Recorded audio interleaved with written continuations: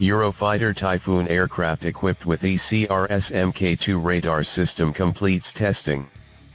A program of ground-based testing has been completed on a Eurofighter Typhoon test and evaluation aircraft equipped with the advanced new European Common Radar System ECRS Mk2 radar ahead of flight trials, Royal Air Force RAF said in a statement.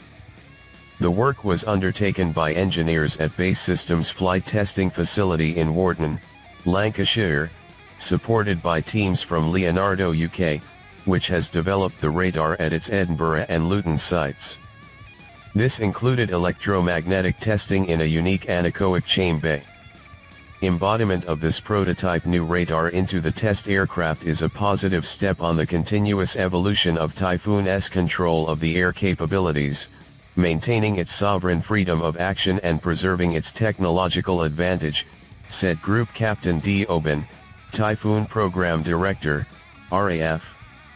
The radar, contracted for by UK Ministry of Defence's procurement agency Defence Equipment and Support, will support RAF operations in the most challenging situations, equipping pilots with the ability to suppress enemy air defences using high-powered jamming and engage targets whilst beyond the reach of threats.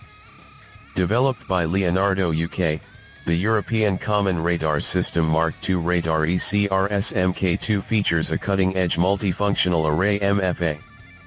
This allows the Typhoon to concurrently detect, identify, and track multiple targets, both aerial and terrestrial, while also executing electronic warfare operations.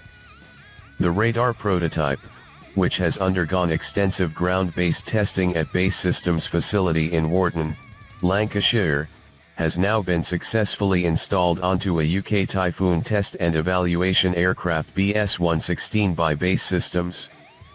This integration signifies a major step forward in the aircraft's operational capabilities. This upgrade not only boosts the UK's defence prowess but also supports the Prime Minister's objective of economic growth. The enhancement program is expected to sustain around 1,300 high-quality engineering jobs across the UK over the next decade.